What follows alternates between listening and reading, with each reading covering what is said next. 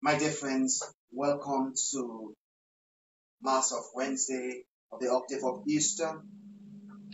This Mass is going to be offered for all of you. We pray in this Mass for you and your families.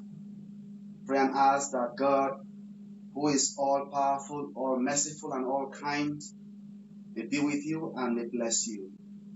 That God may answer any and every of your prayers. We continue to pray for people who are sick, especially those who are sick of other kinds of ailments and feel like no one cares about them or even thinks of them right now because everyone is so focused on this virus. We pray that God may make them feel a sense that they still matter to every one of us. And so we pray for their healing too. Pray for those who are battling cancers. Pray for those who have undergone surgeries of all kinds.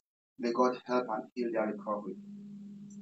We pray for those who are sickened by this virus. We pray for God's speedy healing.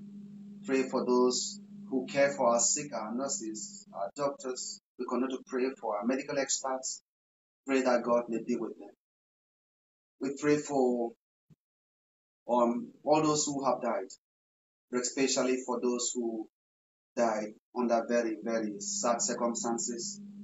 That God may be their comfort as they go to Him, and that God may bring healing to their families. I'd like you to bring to God any other intention you carry in your hearts right now. I want to pray for my friend who is recovering from a stroke. Pray and ask that God may speed his recovery and return him to full health. And pray for all those who have asked my prayers at this time. I bring all your intentions before this altar and I turn them over to the hands of Jesus. Let us sing the hymn on Jesus Christ is risen today. Jesus Christ is risen today. Alleluia.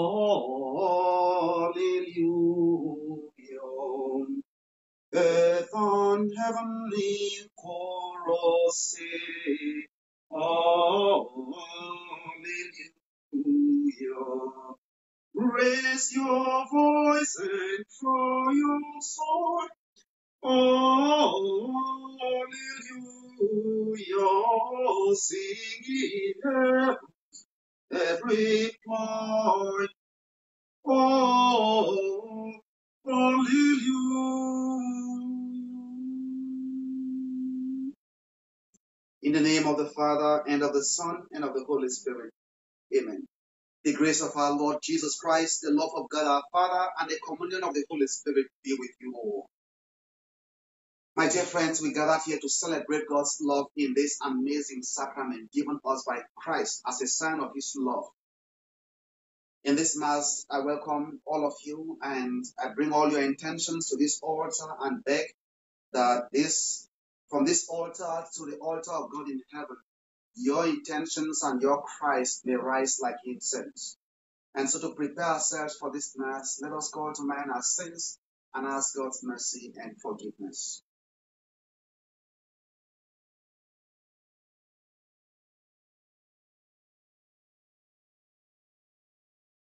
You were sent to heal a contrite of heart. Lord, have mercy. Lord, have mercy. You came to call sinners to repentance. Christ, have mercy. Christ, have mercy. You plead for us at the right hand of the Father. Lord, have mercy.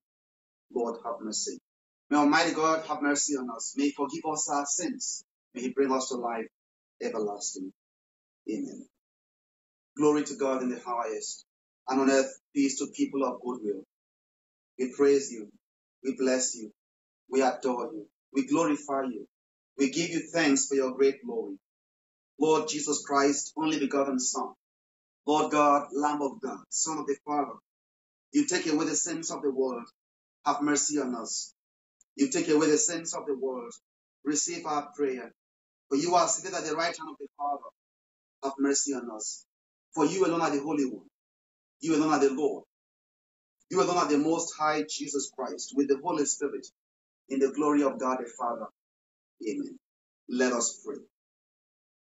O God, who gladden us year by year with the solemnity of the Lord's resurrection, graciously grant that by celebrating these present festivities, we may merit through them to reach eternal joys. Through our Lord Jesus Christ, your Son, who lives and reigns with you and the Holy Spirit, one God, forever and ever. Amen. Our first reading is a reading from the Acts of the Apostles. Peter and Paul were going up to the temple area for the 3 o'clock hour of prayer, and a man crippled by birth was carried and placed at the gate of the temple called the Beautiful Gate every day to beg for alms from the people who entered the temple. When he saw Peter and John about to go into the temple, he asked for alms. But Peter looked intently at him, as did John, and said, "Look at us." He paid attention to them, expecting to receive something from them. Peter said, "I have neither silver nor gold, but what I have I give to you. In the name of Jesus Christ, the Nazarene, rise and walk." Then Peter took him by the right hand and raised him up, and immediately his feet and ankles grew strong. He leaped up, stood, and walked around, and went into the temple with them, walking and jumping and praising God. When all the people saw him walking and praising God, they recognized him as the one who used to sit begging at the Beautiful Gate of the temple, and they were filled with amazement and astonishment at what had happened to him. The word of the Lord. Thanks be to God. Our response to the psalm is, "Rejoice, O hearts that seek the Lord. Rejoice, O hearts that seek the Lord. Give thanks to the Lord, invoke his name. Make known among the nations his deeds. Sing to him, sing his praise, proclaim all his wondrous deeds. Rejoice, O hearts that seek the Lord. Glory in his holy name. Rejoice, O hearts that seek the Lord. Look at the Lord in his strength. Seek to serve him constantly. Let all who seek the Lord rejoice. You descendants of Abraham, his servants, sons of Jacob, his chosen ones. He, the Lord, is our God. Throughout the earth, his judgments prevail. Let all who seek the Lord rejoice. He remembers forever his covenant, which he made binding for 1,000 generations, which he entered into with Abraham, and by his oath to Isaac. Let all who seek the Lord rejoice. Alleluia, alleluia. Alleluia, alleluia. This is the day the Lord has made. Let us rejoice and be glad in it. Alleluia, alleluia. The Lord be with you and with your spirit. Reading from the Holy Gospel according to Luke. Glory to you, Lord. That very day, the first day of the week, 2 of Jesus' disciples were going to a village 7 miles from Jerusalem called Emmaus. They were conversing about all the things that had occurred.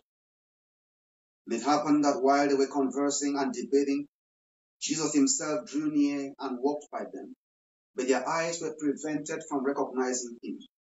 He asked them, "What are you discussing as you walk along?" They stopped, looking downcast. One of them, named Clopas, said to him in reply, "Are you the only visitor to Jerusalem who does not know of the things that have taken place there in these days?" And he replied to them, "What sort of things?" They said to him, the things that happened to Jesus in Nazareth, who was a prophet, mighty in deeds and word before God and all the people, and how our chief priests and rulers both handed him to a sentence of death and crucified him. But we were hoping that he would be the one to redeem Israel. And besides all this, it is now the third day since that took place.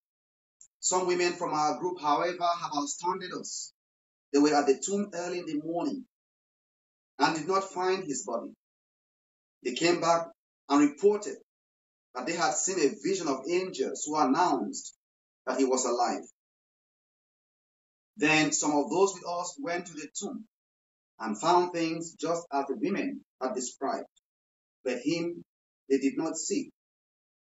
And he said to them, "Oh, how foolish you are, how slow of heart to believe all that the prophets spoke.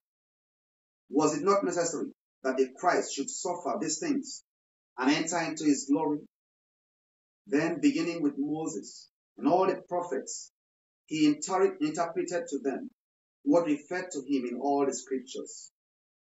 And as they approached the village to which they were going, he gave the impression that he was going on farther. But they urged him, "Stay with us, for it's nearly evening, and the day is almost over." So he went in to stay with them. And it happened that while he was with them at table, he took bread, said the blessing, broke it, and gave it to them. With that, their eyes were opened, and they recognized him, but he had vanished from their sight. Then they said to each other, "Were not our hearts burning within us while he spoke to us on the way and opened the scriptures to us?"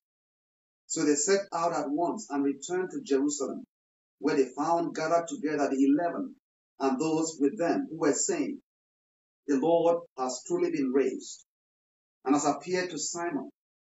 Then the two recounted what had taken place on the way and how he was made known to them in the breaking of the bread.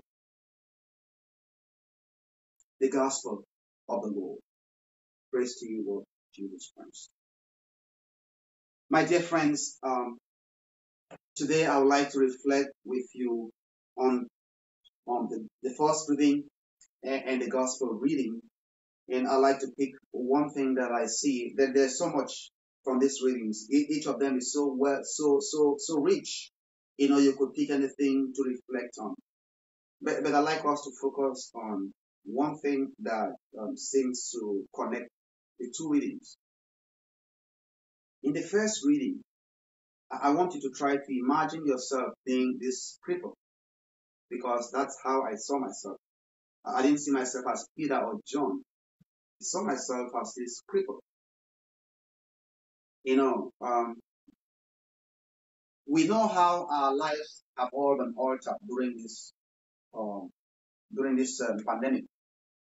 You're watching me now from wherever you are, not because you choose to, but because we have all been forced to. I'm doing this from where I am right now, not because I want to.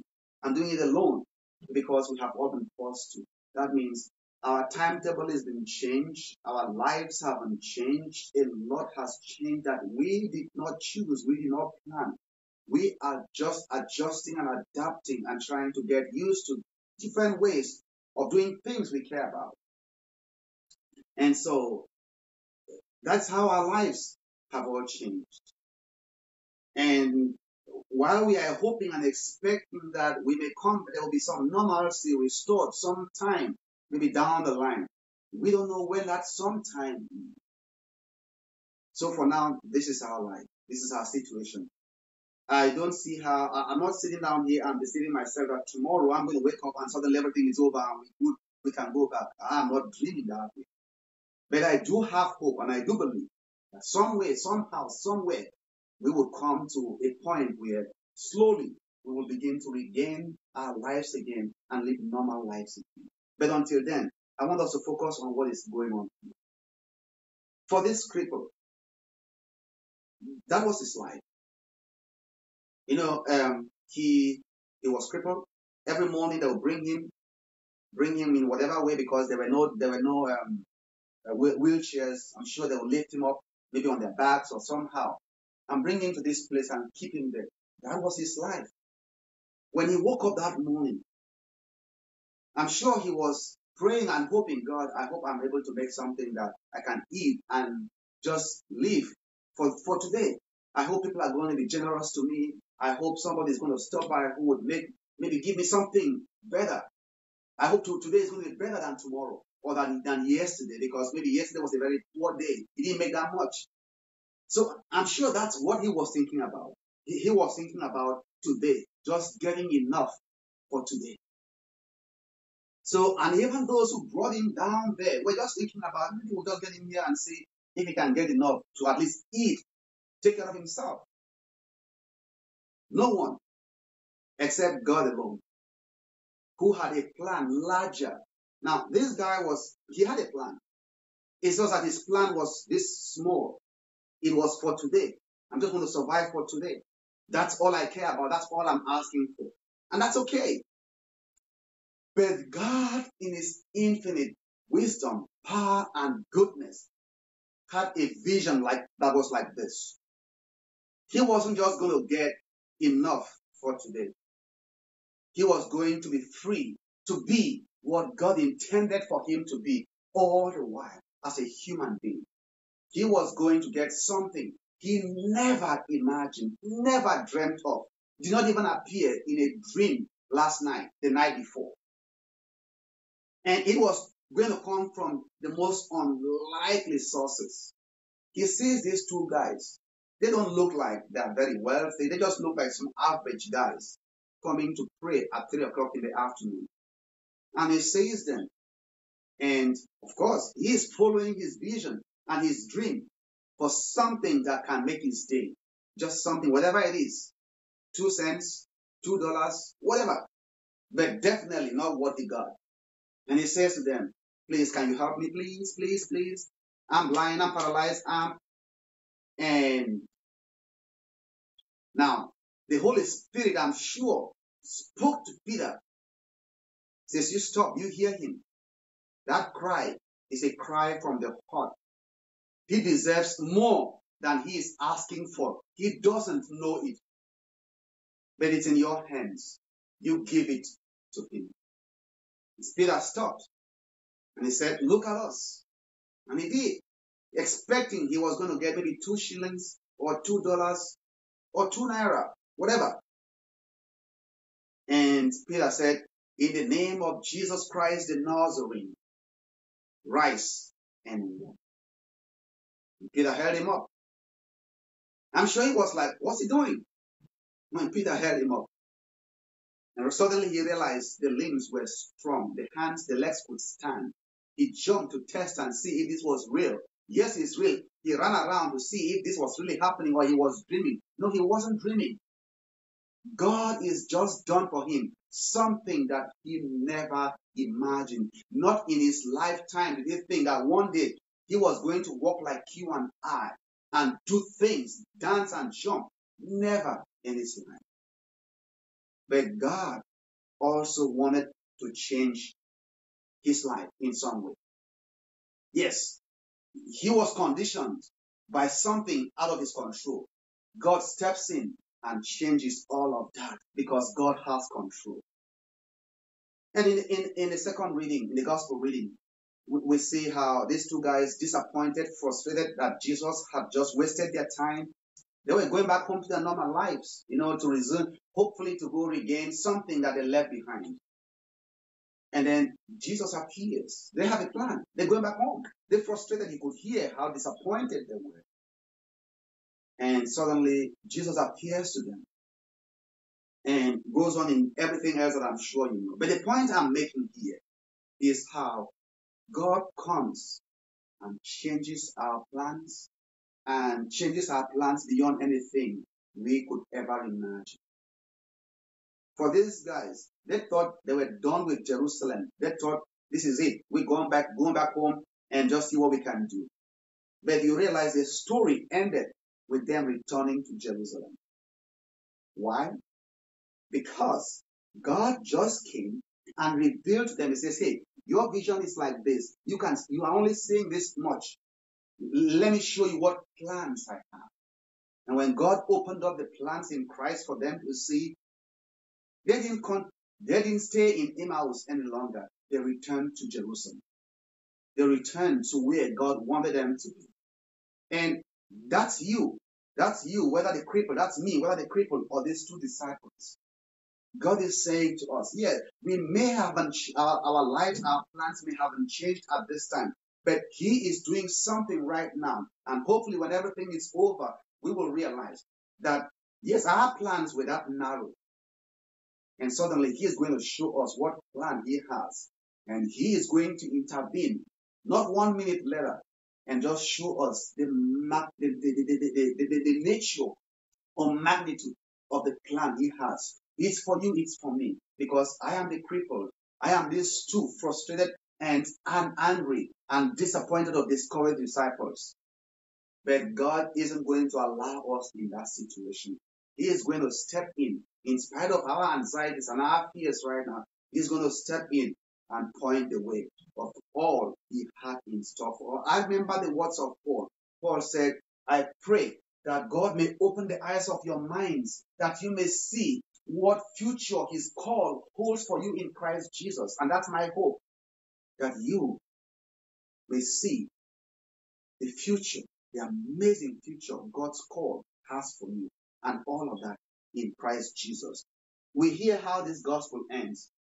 It says, then the two recounted what had taken place on the way and how He was made known to them in the breaking of the bread. My prayers, dear friends, are that as we break bread today here on this altar, God may make Himself known in Christ as a lover of our lives and as the one who holds our future, as the one who has the best plans that we know nothing about. We have no idea. All we may be seeing right now is how everything is crumbling. But all the while, God is making sure all of those crumbling blocks are built into something great and something new. And I hope with faith you can behold it, because Paul tells us in the letter to the Romans, he says, we live not by sight, we live by faith. I hope by faith you can behold something that by sight you are unable to see right now, just as the cripple was unable to see. As always, I like to end my reflection by reminding you that you are the delight of the Almighty God, that God loves you very much. God be with you. Let us pray. Most gracious God, we just want to thank you for everything you do. We pray and hope that as we celebrate this Eucharist, like these two disciples, we may behold you in a completely new way.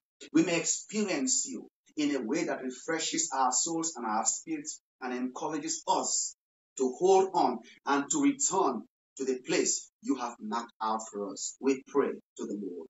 Lord, hear our prayer. We pray for the sick. Pray especially for those who are battling cancers. Pray for those who have tumors. Pray for those who are going for surgeries. Pray for people suffering other ailments, strokes, and all kinds of diseases, that God may be with them to help them find healing at this time. We pray to the Lord. Lord, hear our prayer. We pray for parents who are dealing with children who have physical or mental disabilities and are stressed out or even exhausted emotionally and physically at this time because of the cost of having to deal with these children. That God may help them realize that they have been called specially by the Almighty God to be the loving parents that these children so deserve, and that this is a vote of confidence in their character and their abilities. We pray to the Lord. Lord, hear our prayer. We pray for those who are sickened by this virus, pray especially for those in critical care, that our good God may visit with them today, and that something might begin to change right now in their own lives. We pray to the Lord. Lord, hear our prayer. We pray for your own needs and pray for all the intentions that you have lifted today before God.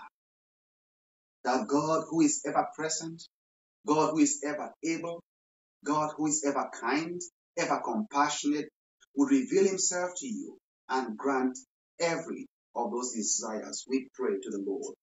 Lord, hear our prayer. We pray for our world. Pray for our leaders around the world, that all leaders may think about the good of their people, the health of our society, and focus on making sure that everyone is protected and everyone is given the best chance to survive this tragedy. We pray to the Lord. Lord, hear our prayer. We pray for our dead. Pray especially for those who have died under very lonely circumstances. May God be with them.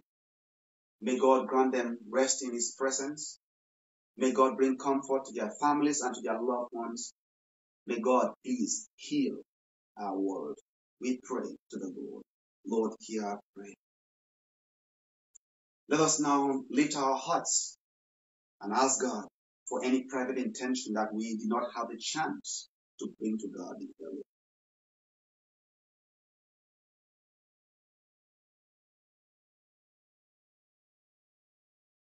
Let us end by asking our Blessed Mother's intercession as together we say the Hail, Holy Queen. Hail, Holy Queen, Mother of Mercy. Our lives, our sweetness, and our hope. To you do we cry, poor banished children of Eve. To you do we send up our sighs, mourning and weeping in this vale of tears. Turn then, most gracious Advocate, your eyes of mercy towards us. After this our exile, show unto us the blessed fruit of your womb, Jesus. O clement, O loving, O sweet Virgin Mary.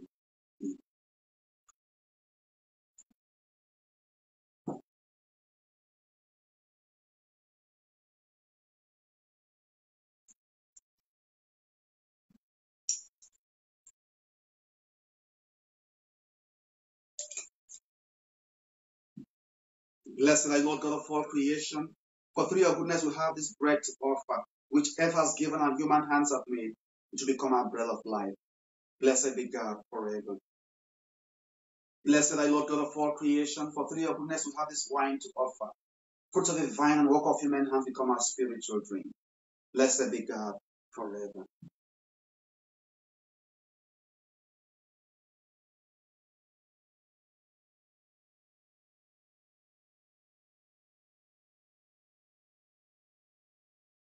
Pray, my beloved sisters and brothers, pray that my sacrifice and yours be acceptable to God, our Almighty Father.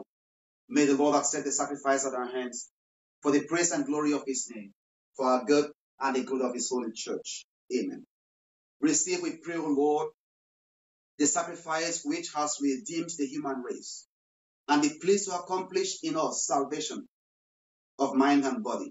We ask this through Christ our Lord. Amen. The Lord be with you and with your spirit. Lift up your hearts. We lift them up to the Lord. Let us give thanks to the Lord our God. It is right and just. It is truly right and just. Our duty and our salvation at all times to acclaim you, O Lord, but on this day, above all, to Lord yet more gloriously, when Christ our Passover has been sacrificed. He is a true Lamb who has taken away the sins of the world. By dying, He has destroyed our lives. By rising, has restored our lives. Therefore, overcome with paschal joy, every land, every people exalts in your praise, and even the heavenly host and the heavenly powers and angelic host sing together the unending hymn of your glory as their name. Holy, holy, holy Lord, God of hosts, heaven and earth are full of your glory. Hosanna in the highest. Blessed is he who comes in the name of the Lord. Hosanna in the highest. You are indeed holy, O Lord, the fount of all holiness. Make holy therefore these gifts, we pray, by sending down your Spirit upon them like the dewfall, that they may become for us the body and blood of your Son, our Lord Jesus Christ. The time he was betrayed and entered willingly into his passion, he took bread and giving thanks, he broke it, gave it to his disciples, saying, take this, all of you, and eat of it, for this is my body, which will be given up for you.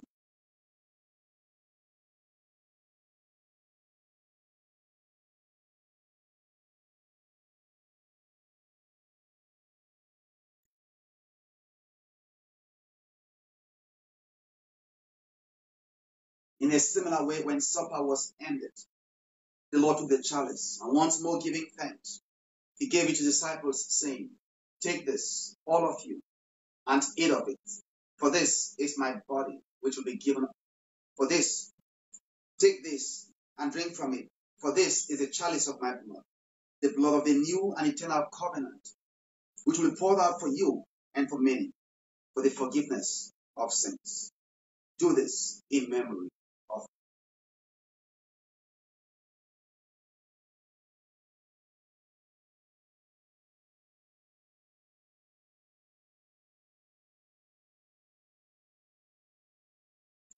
Using the second acclamation, let us proclaim the mystery of our faith. When we eat this bread and drink this cup, we proclaim your death, O Lord, until you come again. Therefore, as we celebrate the memorial of his death and resurrection, we offer you, Lord, the bread of life and this chalice of salvation, giving thanks that you have held us worthy to be in your presence and minister to you.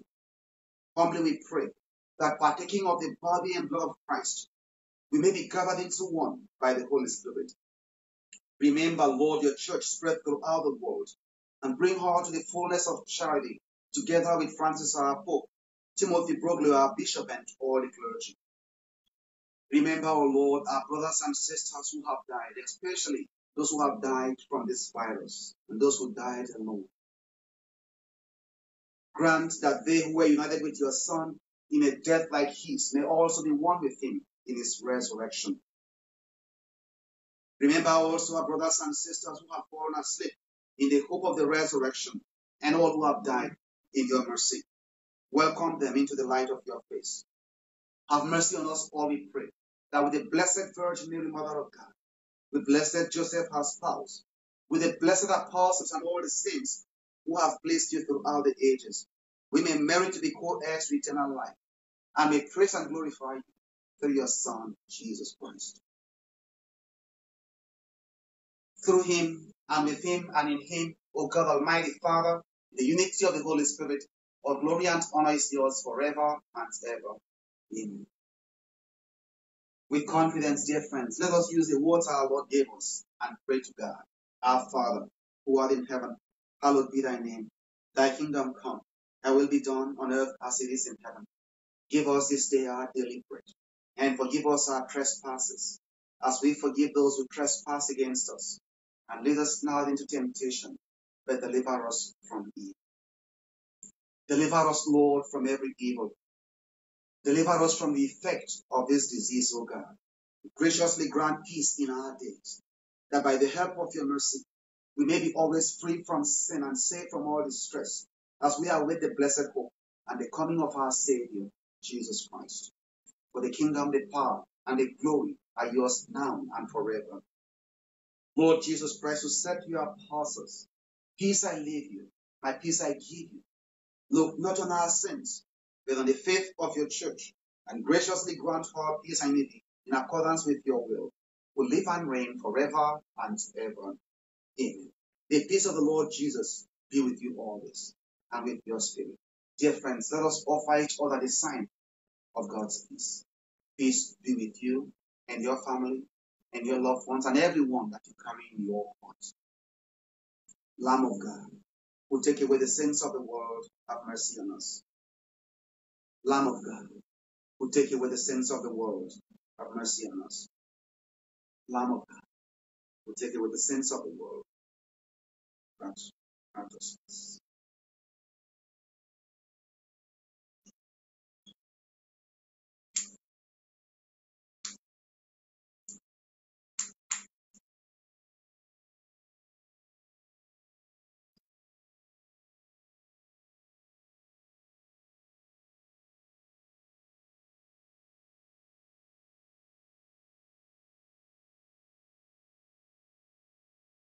Look up, my dear friends. Look up and behold the Lamb of God. This is Jesus. He is our Lord. He is our bread of life. He revealed himself to two unbelieving disciples. And he revealed himself to us as we worry, as we fear, as we dread this moment. Blessed are those who the Son of God, Lord, ever, you should enter one night. only said, my soul, let us now lift our hearts and ask that the Lord Jesus bless us spiritually wherever we are. Lord, in His body, most merciful Jesus. Today you revealed yourself and manifested your love for 200 disciples. We ask, O God, that you heal our body. We ask, O God, that you heal our righteousness.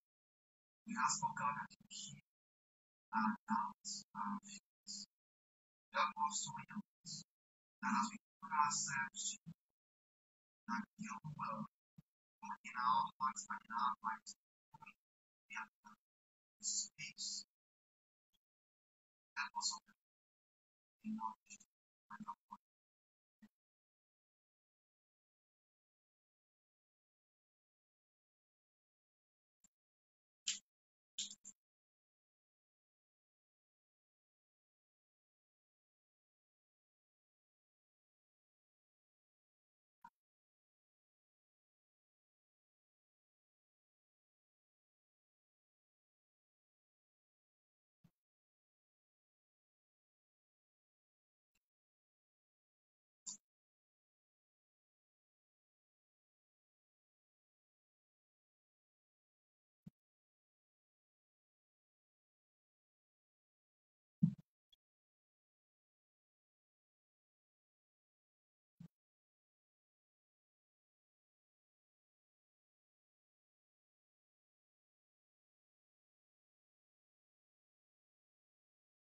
Let us pray. We pray, O Lord, that the reverent reception of the sacrament of your Son's body and blood may cleanse us from our old ways and transform us into a new creation. We ask this through Christ our Lord. Amen. Before the final blessing, I'd like to take a moment to express my thanks to all of you for participating in this Eucharist or for watching at the later time. And I pray that what happens here in our readings today may be your experience in your own way and as God will choose for every one of us. So if you forget anything and everything I said today, don't forget this, that you are the delight of Almighty God and that God loves you very much. Let us